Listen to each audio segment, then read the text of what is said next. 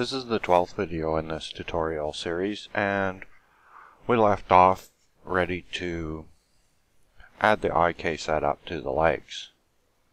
So we'll do that right away here. And first I'll select the top pivot in the leg and snap my cursor to that selection. And in my top view, add a bone. We'll name that bone. And as the controller bone in the leg, it'll have the simplest name, so it will be leg left. We'll deselect the deform option and make that the child of the left hip bone. Set my cursor to the ankle. Add a bone in the top view. Name it leg IK left. Change the deform option and make it child of leg left. And there'll be a line of parentage showing there. Select the head of the leg left bone and snap it down to the ankle. And do the same thing on the other leg. Cursor to selection. Add bone in the top view. Name it leg right. Change the deform option and make it child of hip right. Add a bone to the ankle.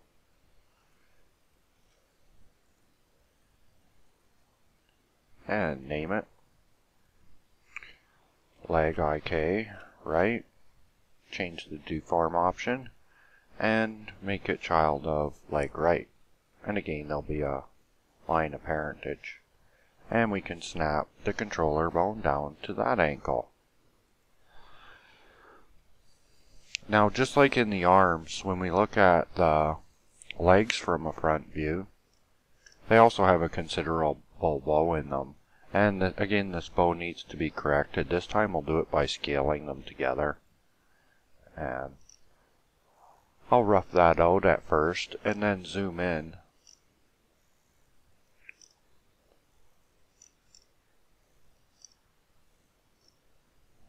And scale that in some more.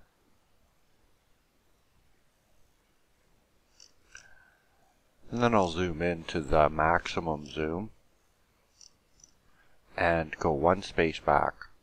Because in the maximum zoom, when I try to scale, I've found that I get a bug sometimes. And now it's not doing it, but sometimes we'll get a bug and the bone will just bend. And those should be lined up well enough.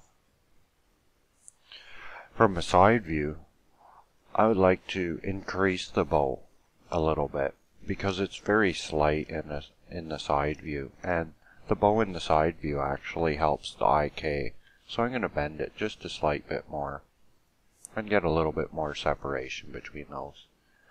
And then I can add the bones to the knees. So I'll snap my cursor. Add my bones in the top view. Name it leg plain right.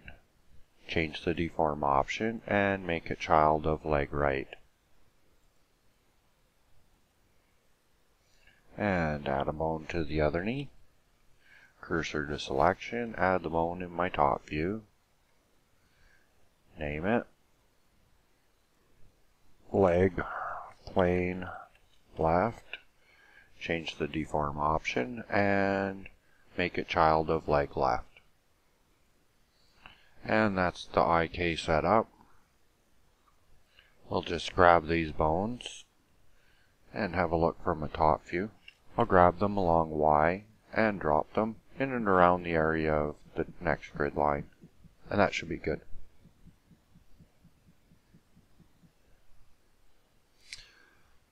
So, that's the IK setup, and we can now implement the actual IK to these bones. So we'll do that quickly. And need to set our thing into pose mode first to do that.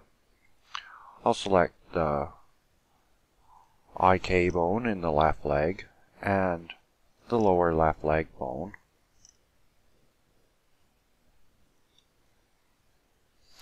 use Shift-I, add IK constraint to active bone, and set a chain length of 2, lower leg, upper leg, 2. And then do the same thing for the plain bone, except it will have its constraint with the upper leg. So I'll go Shift-I, add IK constraint, and my model will fly apart and just go crazy.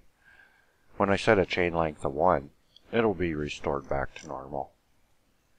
And then we'll add the constraint to the other leg. IK bone to lower leg, Shift-I, set a chain length of 2. The right leg plain bone to the upper leg, Shift-I, and the model will fly apart, and we'll set a chain length of 1, and it'll be restored. And then we can do the arms. IK bone to lower arm, Shift-I, chain length of 2. Plain bone to upper arm, Shift-I, and the model will go crazy. I'll set a chain length of 1 to restore it, and do the other arm. IK to lower arm, Shift-I, add constraint, set the chain length to 2, and finally the plain bone to the upper arm. Add constraint and set a chain length of 1. Now, as the last thing in this video, I'm going to suggest an edit to the hands. So I'll take my rigging back into object mode, and I'm going to set my cursor in this area just so I can center in on that better.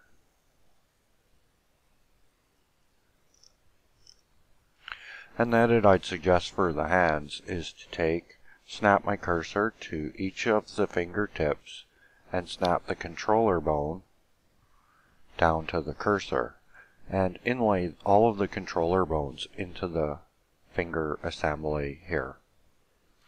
So I'll do that to all of the fingers, send my cursor to the fingertip and the tip of the controller bone to the cursor until all of the controller bones are inlaid in the finger.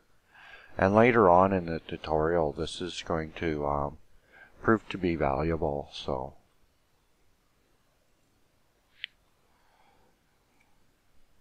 that's about it for this video, and in the next video we'll look at adding some conveniences to our rigging and perhaps look at simplifying it even further to reduce the number of bones and such that we need to manipulate to pose our model.